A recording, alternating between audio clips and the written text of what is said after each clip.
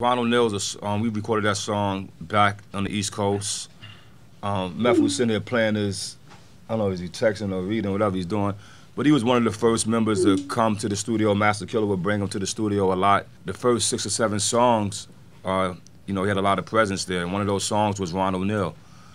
And it's really just a homage. The title goes back to the movie Superfly. And everything that he represented, which was that 70s coolness, the big Cadillac, the fur coats, all the things that Ronald Nil represented. This song just, to me, had that vibe about that, something that was fly, super fly, something that was unique, iconic.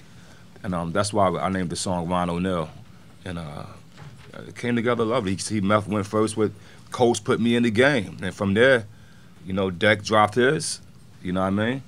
Ghost, we emailed it to Ghost, you know what I mean? He checked it out. He threw his Bobby Brown crackhead line in there, you know what I mean? As Ghost only could do. And I finished it off. Shout out Bobby Brown. Yeah, it's guaranteed a good brother. That's a legend right there. We just mixed a song last night called Necklace.